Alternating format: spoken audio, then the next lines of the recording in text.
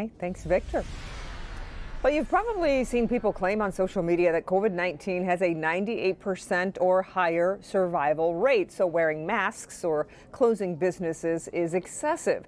Dr. Frank McGeorge is here to put that to the trust index. I've certainly heard this before, Doc. What do you say?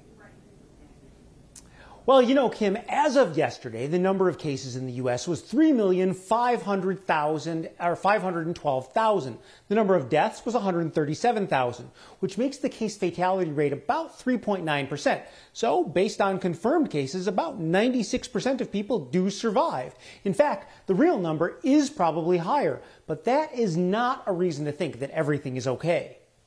The fact is, because of the significant number of asymptomatic or minimally symptomatic people with COVID-19, we don't actually know exactly how many people have been infected. Based on community surveillance, the CDC estimates the number of infected people may be as high as 10 times the number of confirmed cases. Using the current numbers, that means over 30 million people could have been infected.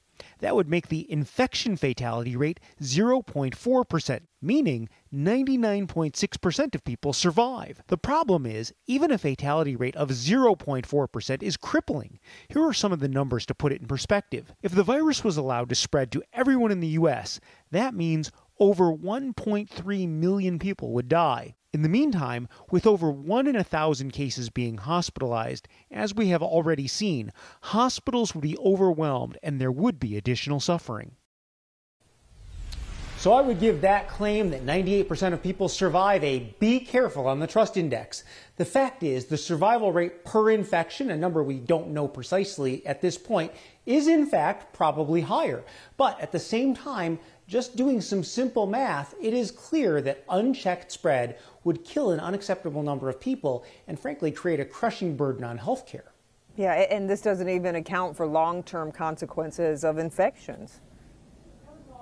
No, Kim, it doesn't. You know, whether it's something simple like a loss of smell or taste or something more dangerous like a lung injury, blood clot, or heart damage, every extra person that gets infected and dies or has a complication because people didn't do everything they could to decrease the spread, frankly, it's just unnecessary. Yeah. Okay. Dr. McGeorge, we appreciate it. So much to learn on that front.